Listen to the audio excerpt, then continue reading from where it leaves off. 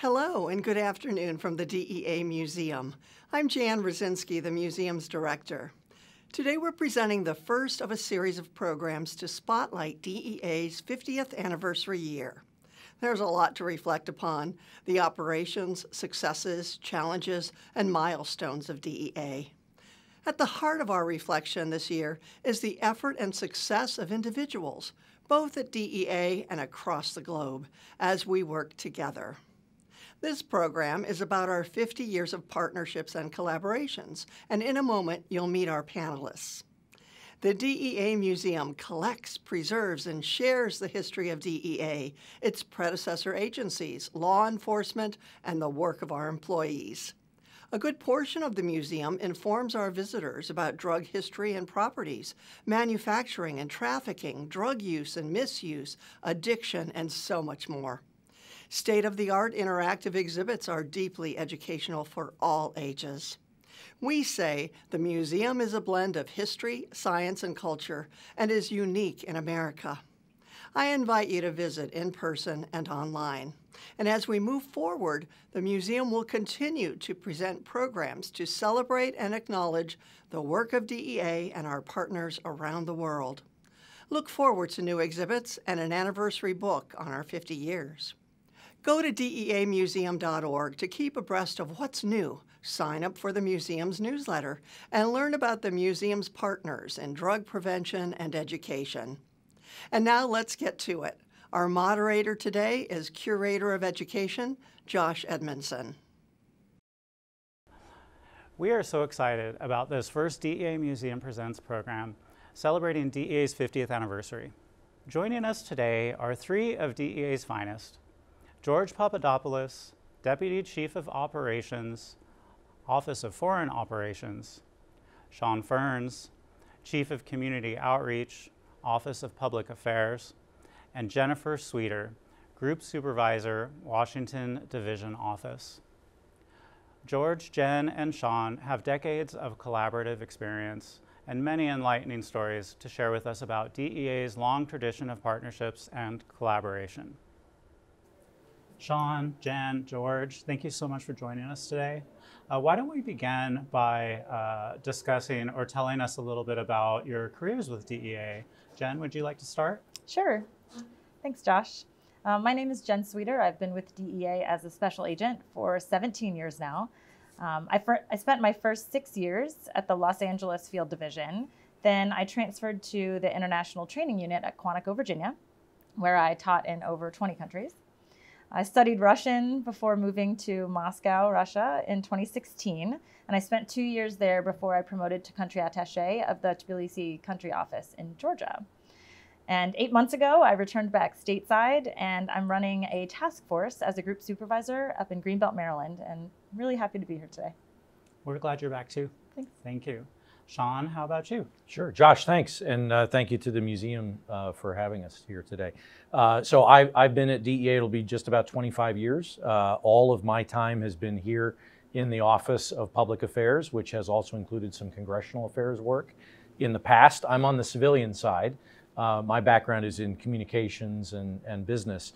And so I started, actually the very first project I worked on that first summer I started was DEA's 25th anniversary.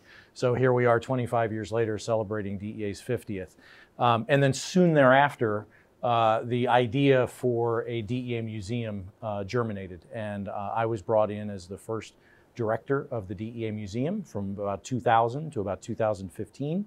And then for the last 7 years, I've been running our shop that focuses on supporting work out in the community to reduce the demand for drugs. We call it our Office of Community Outreach and Prevention Support. Well, thank you. Sure. Thank you for the 25 years. Yeah. And how about you, George? Great. Yes, thanks again for the opportunity to be here. I was hired in Chicago in 1996. And my first assignment after the academy was Detroit, where I stayed until 2004. In August of 2004, I was lucky enough to get selected for the Athens, Greece country office. And I got promoted in place there in 2007 to the country attaché. In 2010, I returned to Special Operations Division And I was a group supervisor in what was then called the 959 group. It's now called the BIU, Bilateral Investigations Unit. And I stayed there until August 2013 when I transferred upstairs to a staff coordinator position within Special Operations. And then after about a few months of that, I was lucky enough to get selected to come to headquarters as the executive assistant to the Deputy Chief of Operations.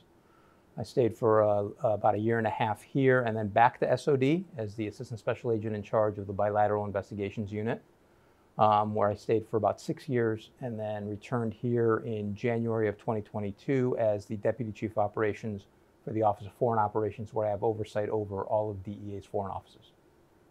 Wow, that's really incredible. You all have such a diverse background, and you've been all over the place in your careers.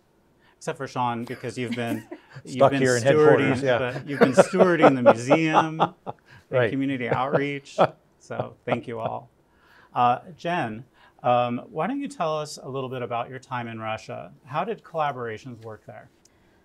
So people are often surprised when I say that I really enjoyed my time in Russia. But it certainly did not come without some challenges, not least of which was being the first female agent in Russia. And we'd been open about 20 years at that time. Also, the embassy and our office there were cut over 2/3 due to political reasons. But despite these and several other challenges, and as George well knows, DEA is often in a unique position overseas to operate outside of politics and work towards mutual goals. In fact, our office was one of, if not the only at the embassy to regularly meet with Russia's Federal Security Service, the FSB, and their Ministry of Internal Affairs, the MVD. Because we typically have very little police powers overseas and none in the case of Russia, we rely heavily on our law enforcement partners to conduct operations and move cases forward. Russia has over 1 million police officers, so assistance in Russia was different than in most places we operate. But we had some really excellent joint successes. We expelled 2 Russian cocaine traffickers from the Dominican Republic. We conducted controlled deliveries of steroids from Russia to the United States. And we also initiated first-time cooperation with Belarus. So even in a contentious part of the world, we can really find some common ground when it comes to combating drug trafficking. Wow, that's really fascinating. And the first woman officer over there, agent. Yes. That's amazing. And after 20 years. Yeah, it's about time. Yeah, right? George, can you speak about the partnerships you experienced in Romania? Sure. So when I was in Athens, we were lucky enough to cover Romania. We had, at the time, we had 4 countries that we covered from Greece. In addition to Greece, Romania, Bulgaria, and what's Northern Macedonia now. And I will tell you that in Romania, we developed an outstanding working relationship with the counterparts. Primarily with the Romanian Border Police, and then it got folded into the Romanian National Police. So these are hardworking counterparts with limited resources, but they were always willing to help us with all of our investigations and cases. We joked that we never knew what the Romanian word for no was because they never said it to us. So we did so many operations around the middle of the 2000s in Romania that we were actually getting concerned that the bad guys would figure out that the police were involved if they were ever invited to travel to Romania. So we started looking for other places, but the Romanians were great. And the incredible support that they provided us eventually led to the opening of the Bucharest country office. Wow, wow, that's wonderful. Thank you. Sean, can you tell us, what do DEA's National Public Preventative Outreach initiatives look like? And please tell us what we're seeing in this image. Sure. So the slide that you're sharing with the audience is a graphic that represents all of the pieces of a local community that need to come together to address a drug problem in a particular community, either to address the risk factors that lead to the drug problem establishing there in the first place, or to address the protective factors that help to deal with protecting kids and parents and others from the issue. And if you notice over there in the top right corner of that graphic is law enforcement. So, you know, DEA's involvement in this space goes all the way back to the mid-1980s. So not long after DEA is created in July of 1973. And at that time, there's a DEA special agent, Enrique Camarena, who is kidnapped, tortured, and murdered in Mexico because he was a DEA agent. And the leadership of DEA at the time said, you know what, we have got to enlist the help of every American to be part of the solution. That while we at DEA continue to go after the drug trafficking organizations, that we need to enlist the help of every American. And one way you do that is through a graphic like this, where you bring together civic organizations, faith-based organizations, the media, schools, parents, teachers. There are some places where having law enforcement be the lead in bringing these groups to sit around the table makes a difference.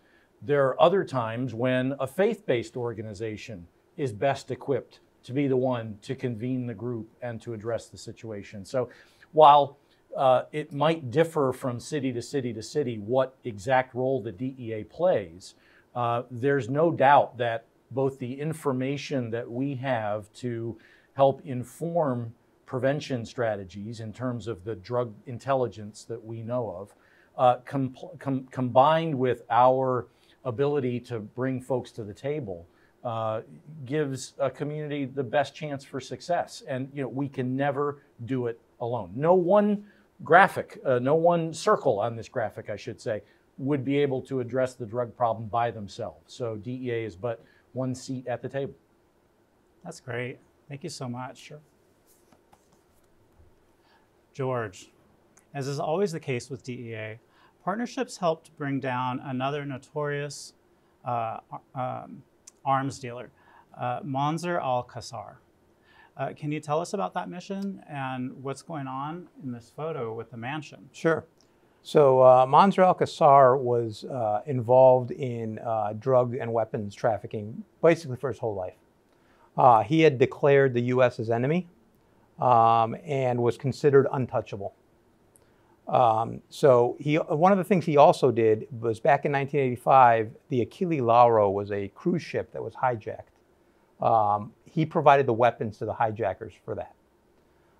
And during that hijacking, an American citizen who was in a wheelchair named Leon Klinghoffer was killed and thrown overboard. So in the SOD 959 group at the time targeted him and was able to infiltrate his inner circle. And the graphic that you're showing is him being Mr. Untouchable around with his staff at his house in Spain. And so within a few months, we had sources that were able to infiltrate his inner circle, have direct negotiations with him about supplying weapons to the FARC that would be used to kill Americans in Colombia. He did not hesitate. He was completely interested in doing the deal. He was actually supposed to travel to Romania but at the last minute he changed his plans. But two of his associates did travel to Romania. One was with a confidential source the entire time, and the other was on his own, so we didn't know where the other one was. So Mansour al-Qassar, the same day that the sources were in Romania, was arrested in Spain. And we had the one associate that we could arrest immediately because he was with our source, but the other one we had to locate. And going back to the relationships and the cooperation we got from Romania, we were able to identify the other bad guy as having used a payphone in a hotel lobby in Romania. Now this is in 2007. This is before cell phones were widely used. So we had a CCTV camera see him make a phone call from the lobby of a hotel, but he wasn't a registered guest. And then we couldn't find him anywhere. So what we did was we met with our Romanian counterparts. They were, of course, working with us because they had arrested the first associate. And we said, we really need to find this guy. We can't leave him out there because he was dangerous. He was one of al-Qassar's guys. So what they did was they came out with a bunch of phone books, and about 10 or 15 of them each took a section of the phone book and started calling literally every hotel in Bucharest, asking for the associate that we were looking for. Eventually, after about an hour and a half, we found him, which hotel he was staying in, and that's how he was arrested.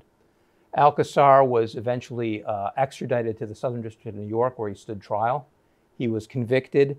The Klinghoffer family attended every day of the trial. And he was convicted and sentenced to 30 years in prison. Wow, that's incredible. That's one of the best stories of collaboration I've heard so far. Yeah. Jen, after you left Russia, you went to Tbilisi, Georgia. Tell us about what that was like and about working with your counterparts to help them establish the first drug unit of its kind there. And also, you're going to have to tell us what's going on in this collage. Sure. So although Georgia is geographically close to Russia, working there and collaborating with them was completely different. So Georgia is working toward strengthening democracy and their rule of law, moving away from old Soviet ways and toward a Western model of policing. So they rely much more on the US for assistance, and therefore we have the opportunity to truly affect the institutions with whom we work there. So within my first few months, I submitted a proposal for the formation of a team within their counter-drug police. And with the support of the ambassador, the Department of State, and the Georgian Ministry of Internal Affairs, they created this unit within a year. And it consisted of 8 officers who would work alongside DEA in country to combat drug transit. Because Georgia is part of one of the 3 major routes in the world for heroin trafficking. And we had some great success with the drug transit unit. In fact, Discovery Channel highlighted a joint case of ours in 2021. You'll see some images on the screen. It was a 40-kilogram seizure on the Black Sea city of Batumi. And it was just a really great case, and it showcased how well we can really work with them when they dedicate an entire team. We also facilitated, while I was there, the first ever alliance between Georgia, Armenia, and the Ukraine. It was a drug investigation where our police counterparts followed a tractor trailer from the Iranian border all the way through Armenia, all the way through Georgia, across the Black Sea, into Ukraine, and they seized 368 kilograms of heroin in Kiev. This was right before the war began. It was in summer 2021, and it was a historical success that I really hope that we could recreate in the future. Wow, wow, that's really incredible. Congratulations. Thanks. Sean, can you speak about the largest drug prevention nonprofit or volunteer group that partners with DEA, and what kinds of initiatives, we collaborate on? Sure.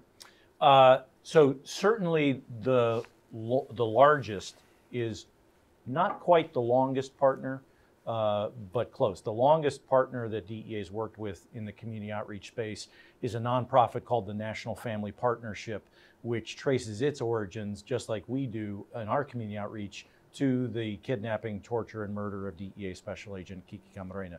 So the National Family Partnership is just that. It's groups of parents who came together around Red Ribbon and getting kids to be aware of the loss of Special Agent Camarena, and we've been working with them for a long, long time.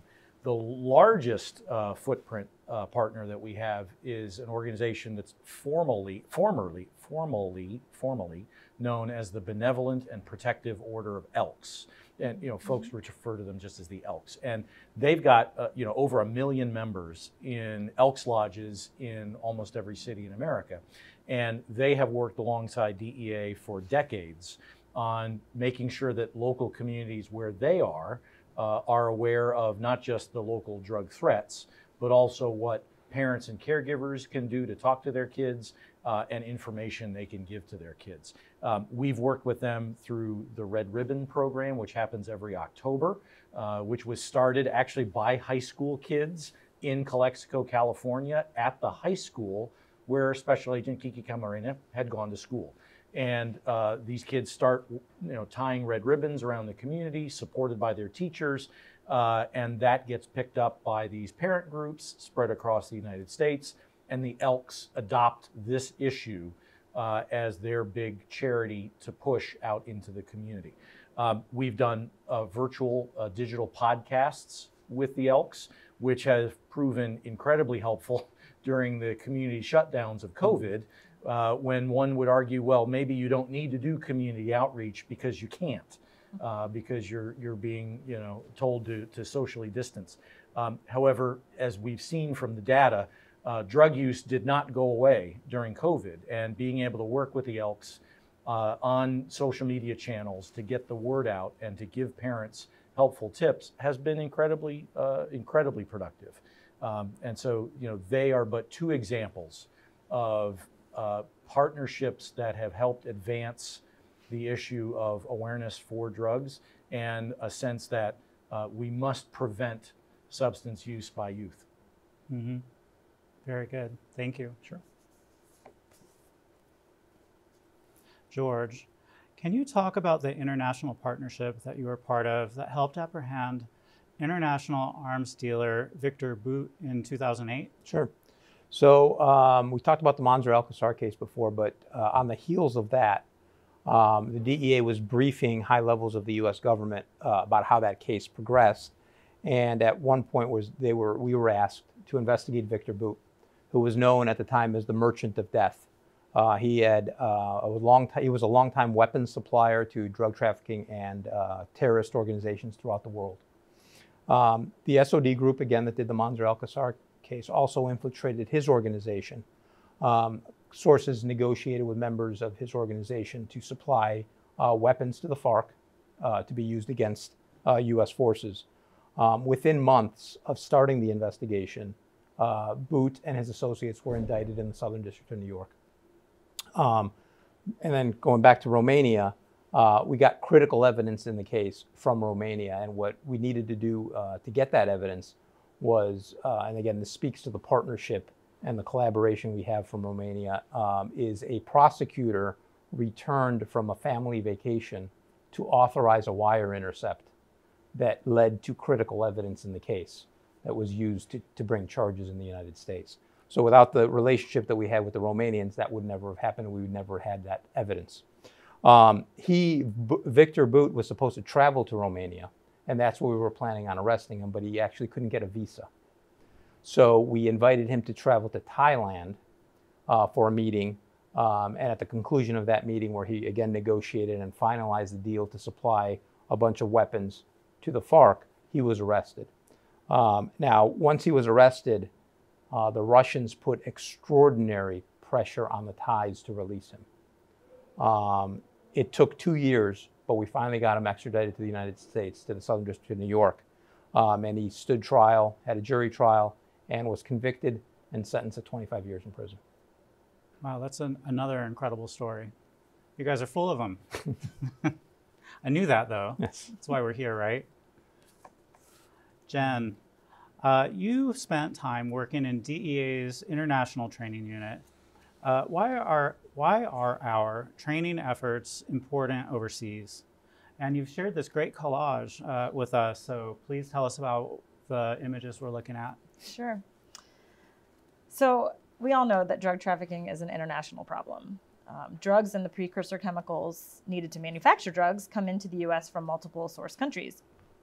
And as George just alluded to, drug profits are the #1 source of funding terrorism and organized crime across the globe.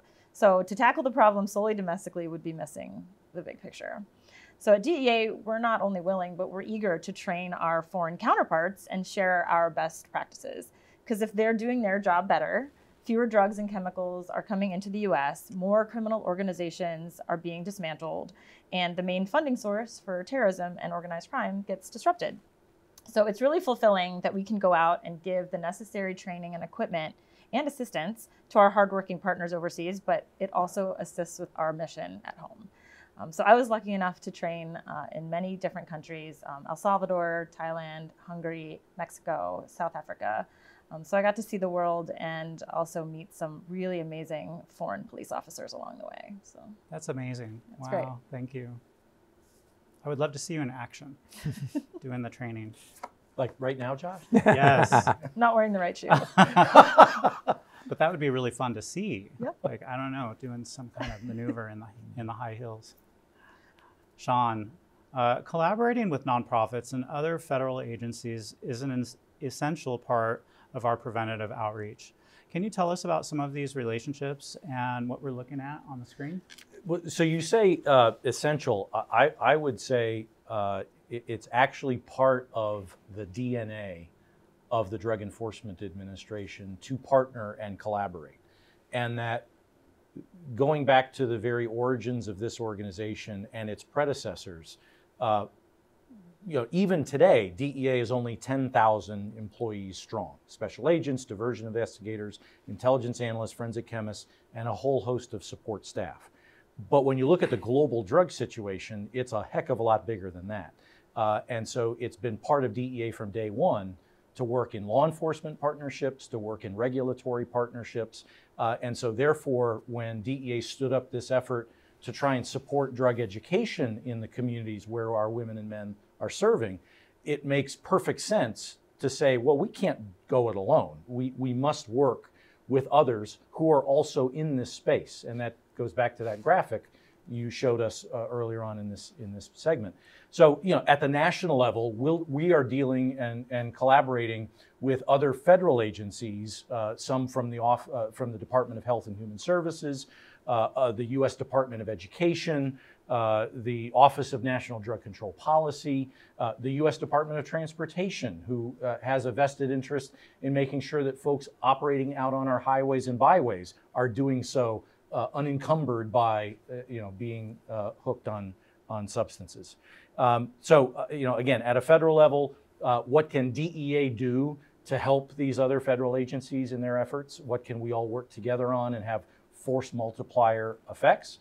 But then that holds through to the state level and down at the local level. So we have established over the decades national partnerships with organizations like the Young Marines, or the Boys and Girls Clubs of America, or organizations that the Partnership to End Addiction. These are national groups who, like DEA, have boots on the ground in communities across the United States, where our local DEA offices and the local chapters or the local units of these groups can work together, and that DEA brings to the table, hey folks, and I'll use an example. Here in Phoenix, and I don't use this as a real life example, but say here in Phoenix, our #1 drug threat that DEA sees is the trafficking of methamphetamine and the money made from it and the violence associated and the guns associated with the trafficking of methamphetamine.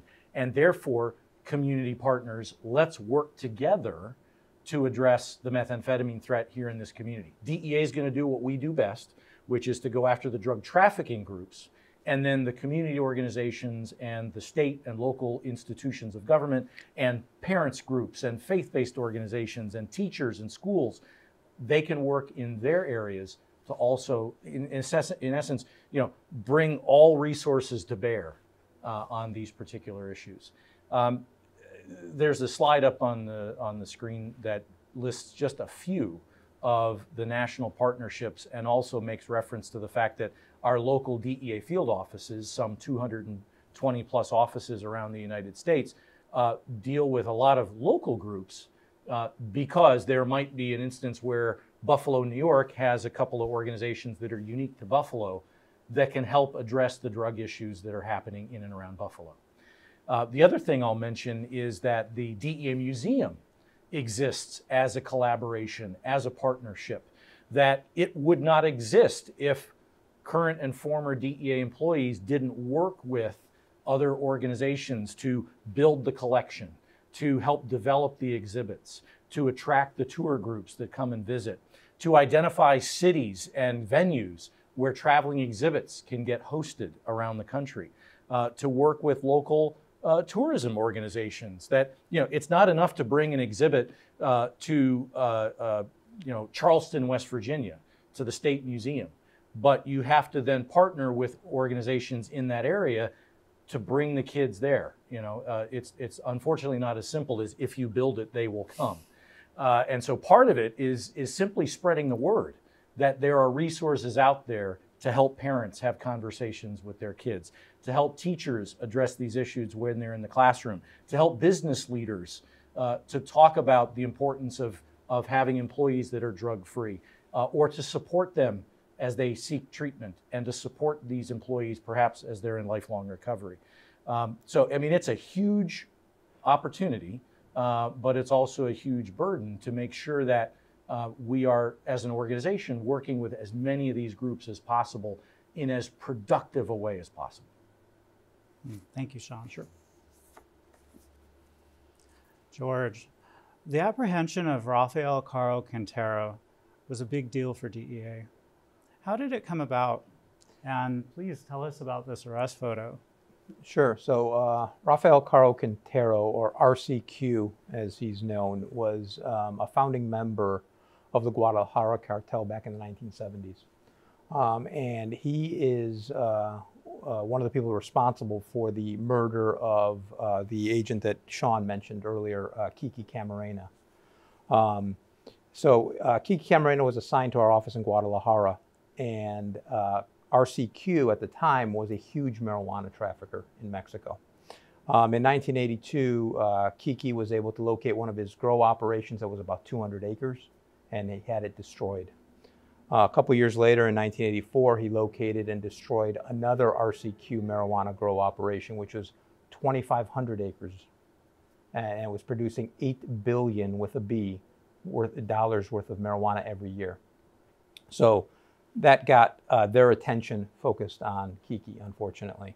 So in February of 1985, Kiki was going to have lunch with his wife in Guadalajara, and he was kidnapped on the way to that lunch. He was taken to a house that RCQ owned and tortured for over 30 hours. They actually had a doctor there keeping him alive so they could torture him more. And what's worse is they recorded this. The bad guys recorded this. A month later, Kiki's body was found away from the house. And that really turned up the pressure on the Mexicans by DEA to find who was responsible. RCQ got wind of that and actually fled Mexico and went to Costa Rica. He was arrested about a month later in April 1985, extradited to Mexico, and was sentenced to 40 years in Mexico. He remained in jail until about 2013 when he was released, when a state court ruled that he was improperly tried, some sort of legal technicality. So he was released in the middle of the night with no warning or notice to us. And he was free until July 15th of 2022, when he was captured in Sinaloa, Mexico by very brave Mexican Marines. Unfortunately, his capture was bittersweet because 15 Mexican Marines died in a helicopter crash as they were flying back to their base due to a mechanical issue. RCQ is currently pending extradition in Mexico. We are hopeful that he will be extradited at the beginning of next year so he can face justice here in the United States. But this shows that, you know, DEA will never forget anyone and will always relentlessly pursue those responsible for their actions. Thank you. Jen, you developed the first training programs for women police in both Afghanistan and Saudi Arabia. Tell us about that experience. And here we have another collage. I like my collages. Yes, No, this is good. We love it. Yes, I do. So while I was working in international training, I was asked to create the first course for female officers in Kabul, Afghanistan. And based on their needs, I focused on really skill building and safety. So we taught them defensive tactics, combat medicine, searching and handcuffing techniques, and undercover and informant handling as well. And it was such a rich and moving experience. And they were such a gracious group. And many of them had endured major hardships in their lives. I actually went back the following year and taught them an advanced course, hence the two pictures of the Afghan ladies up there. And then after I transferred overseas permanently, I used that class as a basis to develop the first female training program at our drug enforcement capacity building project in Riyadh, in Saudi Arabia.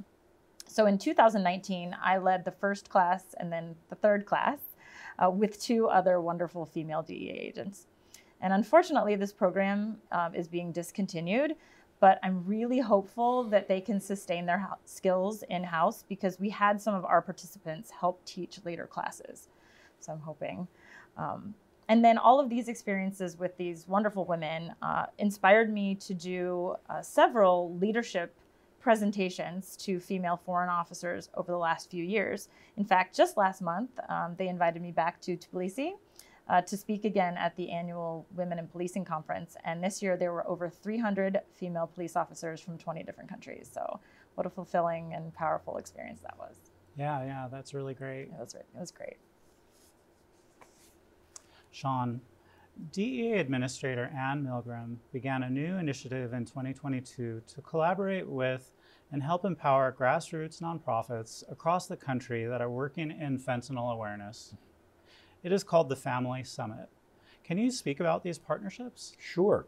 I'm going to start with the old phrase that those who do not learn from history are doomed to repeat it. And when we look back at this country's ongoing struggles with substance use over the past decades, one of the positive moments is the period of time in the 1980s when family groups, a parents movement came together to say enough is enough with both powdered cocaine and crack cocaine. We have to stop losing the next generation of Americans to that particular drug epidemic. And so flash forward to 2022, and America is losing roughly 295 Americans a day to overdose. And a good chunk of those are from synthetic opioids like fentanyl and its analogs. And DEA Administrator Ann Milgram says we have got to do something more than we have been doing about that. It began before the family summits, which I'll get to in a moment, with an exhibit that is currently on display at the DEA Museum here in Arlington, Virginia, which is called The Faces of Fentanyl. And it was a call across the country to parents, loved ones, neighbors, aunts, uncles, grandparents who have lost a loved one to a fentanyl overdose or a fentanyl poisoning to submit the face, the photo of their loved one. And many have also submitted the story.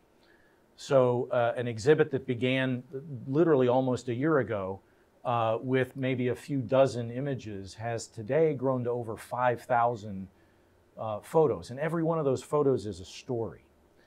And many of these parents, either just as a mom and dad doing it in the evenings after they're done with their 9-to-5 job, or forming a 501c3 non-for-profit foundation, have begun to work in their community with helping to raise awareness of fentanyl and its dangers and how deadly it is even at a small dose, like 2 milligrams.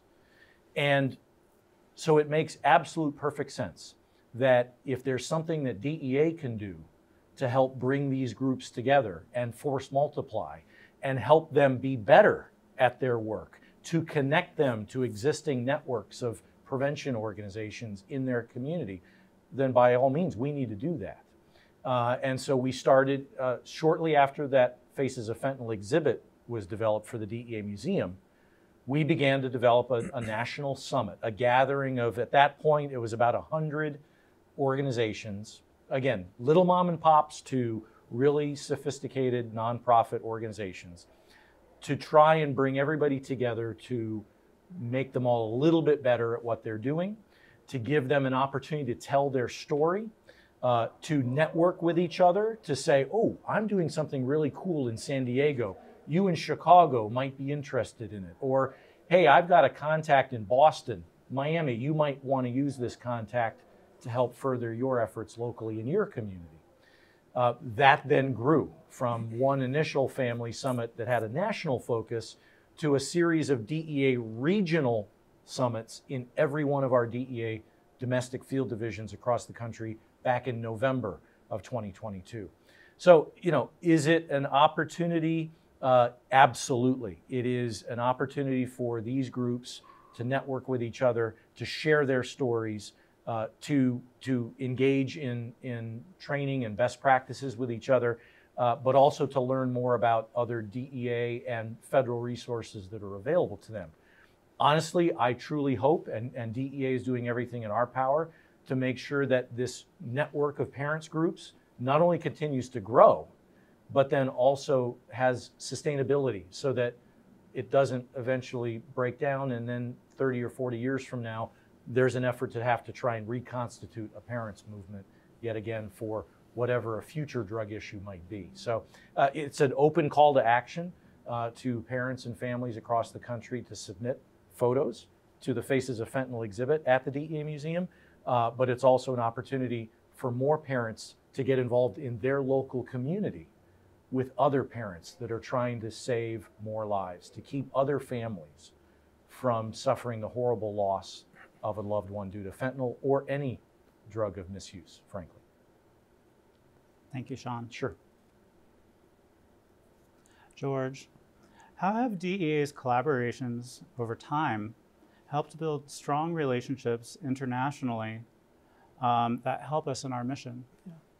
So as Sean was mentioning, we are in a situation that, certainly I've never seen in the 27 years I've been on the job, with how many people are dying from drug poisonings.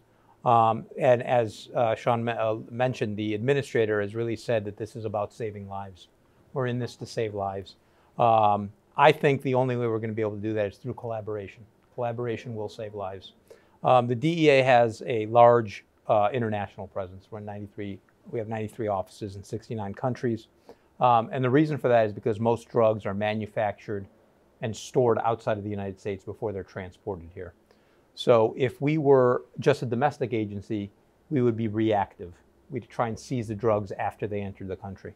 Instead, we want to be proactive and go to the countries where the drugs are manufactured, stored, and where they transit before they get here. We think we're more effective that way. One of the main reasons we have foreign offices is to support U.S. prosecutions, like we spoke about earlier today in the two cases that we highlighted. So the only way we're successful in the foreign arena is through partnerships and collaboration with our foreign counterparts. We're guests in their country. That's an important distinction. In the United States, we are the police. We can go out and arrest people. We can do surveillance. We can do our job without anybody's approval, concurrence, or support. In foreign countries, we can't. We have to work with them to have a good relationship and to be able to do our job. What I found is these relationships turn into friendships. I'm still in touch with people that I worked with in Greece and Romania after all these years. And I've also found that our foreign counterparts kind of go above and beyond for DEA. And I think there's a couple of reasons for that. One is we're single mission with the drug police. So most other countries and foreign counterparts are against drugs, so they want to support us. We don't have any other mission like some other agencies do. Another reason that we're successful, I think, is we really, try and pick the right people to go overseas. They need diplomatic and interpersonal skills to develop these relationships, maintain them, and expand them. You could be an outstanding domestic agent, but if you don't have the skills that you need overseas, you're going to fail overseas. So we really take time and effort to try and send people that go up overseas up for success. So another way that we are supported by our foreign offices here domestically is, again, through the relationships and the partnerships that we have overseas.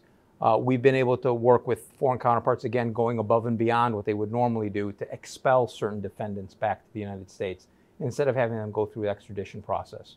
So expelling is one of the best ways you can support U.S. prosecutions because we immediately get the defendants back in the United States to stand trial. Another way that our foreign counterparts help us is not shying away from sensitive investigations, two of which we've talked about today, Manzar Al-Qassar and Victor Bout. I talked about the tremendous pressure that Russia put on Thailand not to extradite Bout. Our counterparts could have said no to supporting those investigations. They didn't, I think partly because DEA is single mission and of the relationships and partnerships we formed overseas. Well, that's really interesting. That goes back to what Jen was saying about us DEA operating outside of the political spectrum. Jen, you're a group supervisor with a local task force in Maryland.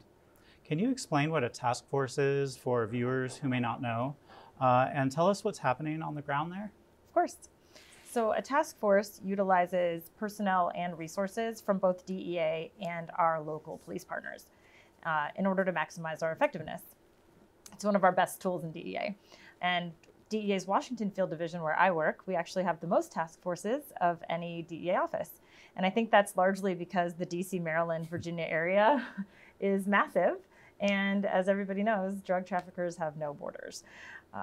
So DEA deputizes select local officers to become task force officers, TFOs.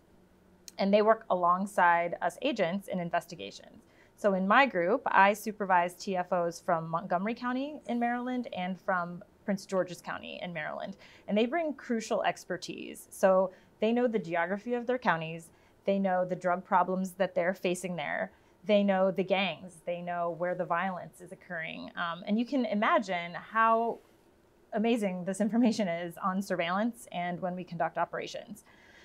So it's a wonderful place to work. I actually worked at a task force in LA, and this was circa 10 years ago or so, was the whole LA, it's called HIDA, High Intensity Drug Trafficking Area, and that's one of the other partnerships that we have all across the US.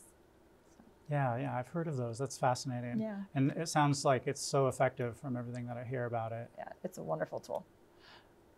So how are your partnerships with your colleagues helping to combat the fentanyl epidemic? Right, so fentanyl overdoses right now and fentanyl trafficking is completely dominating our work right now, especially up in Maryland.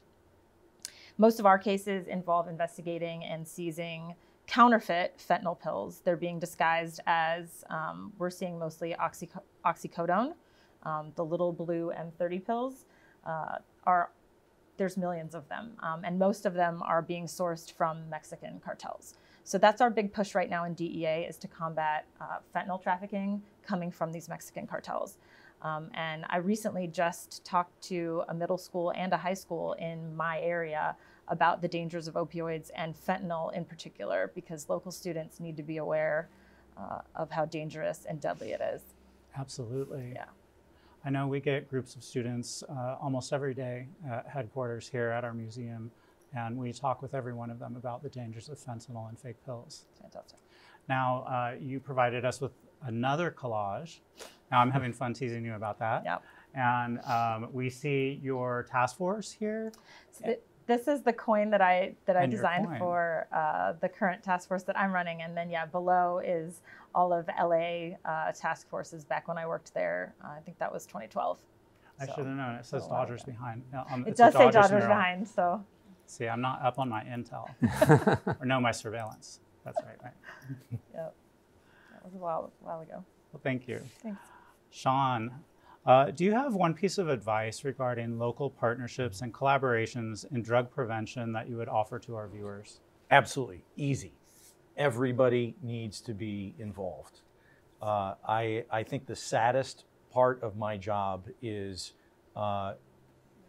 besides meeting families who have lost a loved one to a poisoning or an overdose, is going out and engaging with community groups and having almost every time folks in the audience say, I had no idea that fentanyl was so deadly.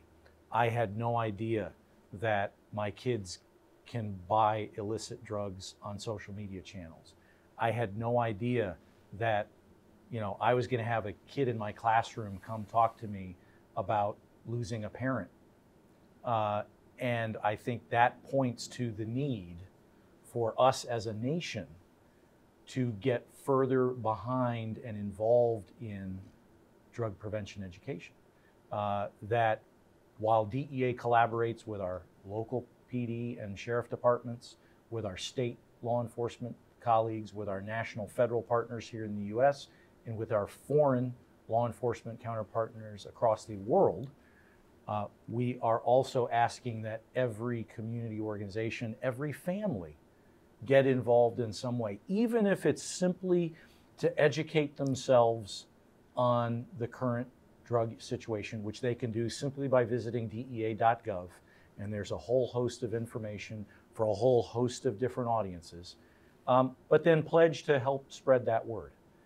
And that's a partnership with your neighbors in your community, with your school, with your workplace, with colleagues in the workplace, or with your local chamber of commerce.